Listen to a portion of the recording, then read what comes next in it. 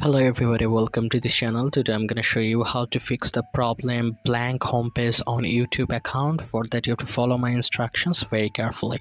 So right now we all are facing some of the problems like that.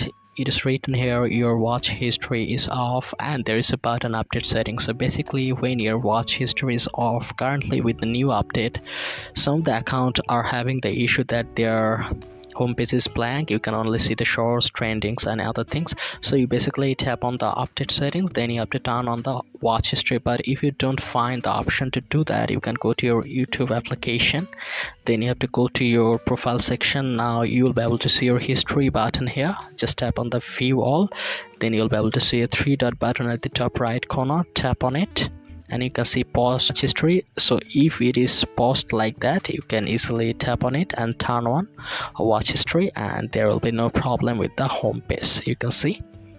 So basically this is for recommending the best content for you, most relevant content for you. So this is the feature has been updated. So that's all about today's video. If this tutorial helped you, like this video and don't forget to subscribe to my channel. See you in the next one.